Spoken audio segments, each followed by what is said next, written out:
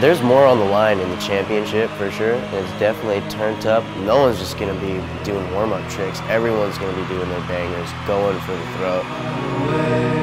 Every contest you go into, you're going into is to win. At this last stop in New Jersey, I think people are going to go in there hungrier than ever.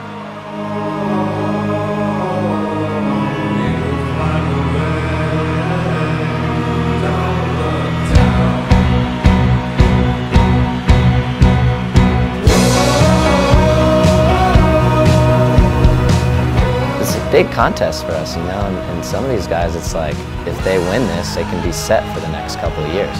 When it comes down to winning the contest, that $200,000 goes a long way for us skaters.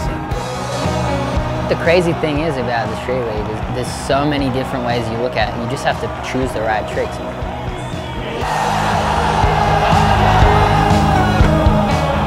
First and second are always so close that there's really no room for error. And so what goes through your mind is like, what's that dude gonna do? What did I see him do in practice? What are his strengths? Like what is that gonna score and what do I have? And you're trying to inventory all these things.